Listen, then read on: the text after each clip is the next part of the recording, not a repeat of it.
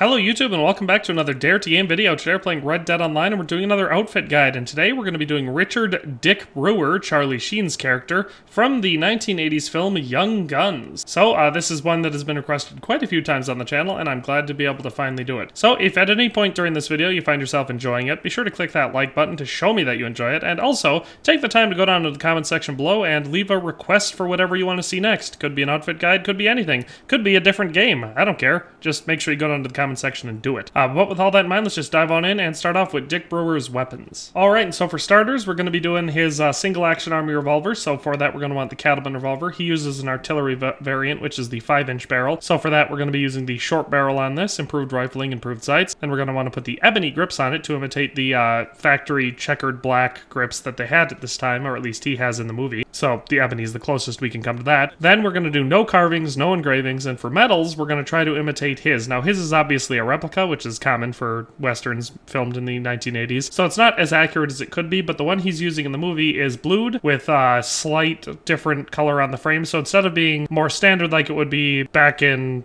you know, an actual historical firearms from this period, which would be the gunmetal blued, which would be kind of a cross, but it's mostly black, but with like a bluish tint. And then the frame would almost certainly be color case hardened. That would have been real common historically. But in the movie, Charlie Sheen's character is using one that's, like I said, it's a pretty stereotypical replica from the 80s. So for that, we're going to be doing the blued steel, because they were quite a bit more blued, these replicas, for the barrel, the cylinder, the hammer, the sight, and the trigger. And then the frame is still a slightly different color, even though it's not color case hardened. It's usually a little bit lighter to try to imitate that, I assume.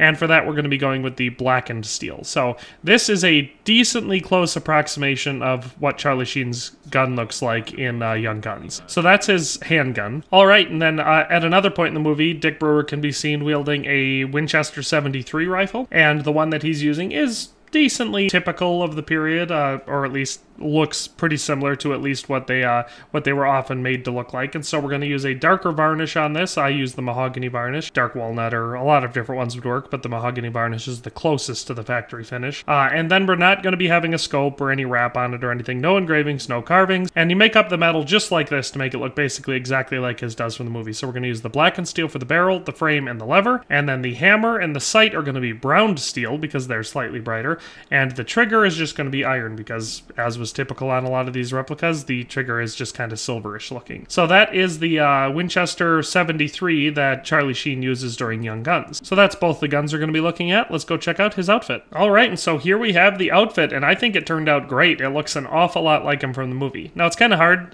The picture I used in the thumbnail and that I'll be using to compare is the one of this outfit, but of course it's like a from the side black and white picture, so it's not as easy to tell. I based this off of the shot where they're all standing up on the hill and you can see him clearly in this outfit, so that's how I got it, and I think it matches it basically perfectly, so I love this outfit. I think it turned out great. But he also wears a different outfit throughout the movie, which is basically just this outfit without the jacket. I think for the most part, I think that's really the only change. So you can do both of his iconic outfits from the movie with this outfit. Just one with the jacket and one without. But with all that in mind, as far as hair and facial hair goes, he's clean shaven in the movie, but I did keep the facial stubble on to kind of make him look a little bit more trail worn. I think it helps a little bit. And then slightly longer hair, I went with the windswept hairstyle, and I did the black coloration on that because Charlie Sheen's hair is black.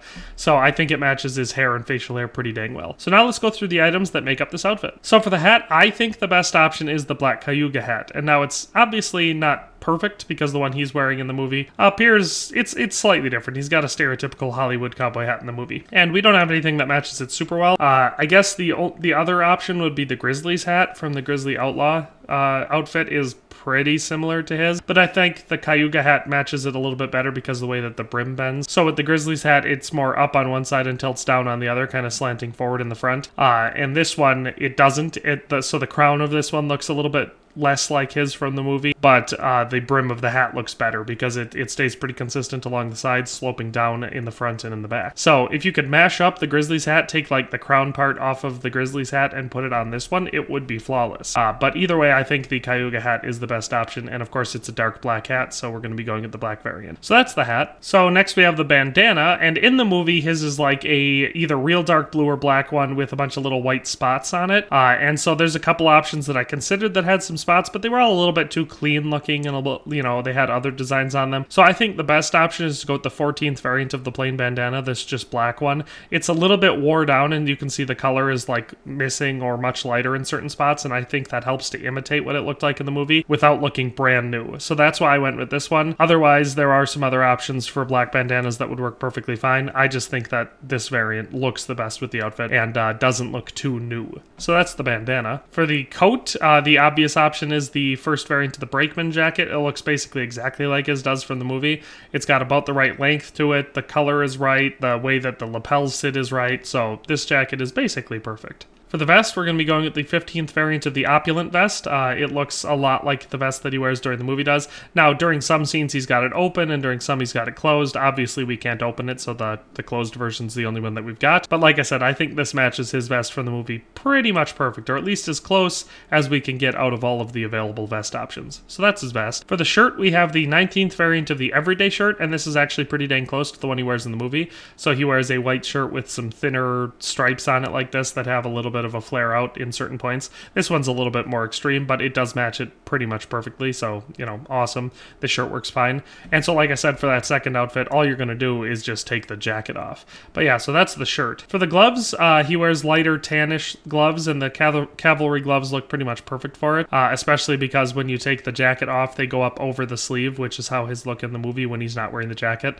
So that's why I think this light tan variant of the cavalry gloves is the best way to go. For the weapon equipment, it's pretty simple. We just use the black variant of the gunslinger gun belt, and it's almost exactly like the one he wears in the movie. It matches it pretty dang close to being perfect. Then for the pants, the first variant of the studded pants, these kind of worn out, dirty black looking ones, are essentially perfect. They match it. They look really, really well, or they match the outfit really, really well, and they look good. So those are the pants to go with. Any kind of dirtyish black pants would be fine as long as they're not too baggy, but I think these ones are the best option. For the boots, as always, try to keep it as simple as possible and match them the best we can, and the Warren Roper's boots are basically perfect for it. And the 6th variant of them, the clean black ones, are the best option for the Warren Roper's boots, and of course wear these under the pants. And finally, we have the Western Rider spurs for his spurs, and the 9th variant of them match the boots really well and therefore look pretty good with the outfit and match the style of the ones from the movie decently well. And so that is the outfit. So like I said, I think it turned out really, really well, and of course, as always, the other outfit, like I said, is just taking the coat off, and so that's what it looks like without the coat, and I think that looks really good too. So this is not only an outfit that I think we were able to match with the one from the movie very, very well, like it looks just like it does in the movie, but I also just think it's a really cool outfit either way,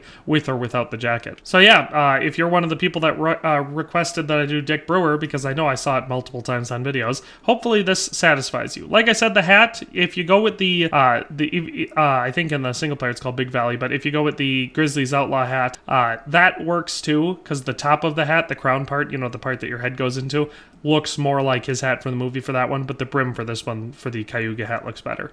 So yeah, that's the outfit in its entirety. I love it. I think it turned out great. But that's where we're going to be ending today's video. I hope you liked it. I hope if you're a fan of Young Guns, or you're one of the people that requested this, or if you just wanted to find a nice looking creative outfit that doesn't look quite as try-hardy as most people's do, you know, in Red Dead, I hope this video helped you with one of those goals. But with all that in mind, if you like this video, like I said at the beginning, be sure to click that like button. It shows me and, you know, everyone else that the video is good. That is kind of the whole point of the like feature. So definitely click that button if the video was not terrible.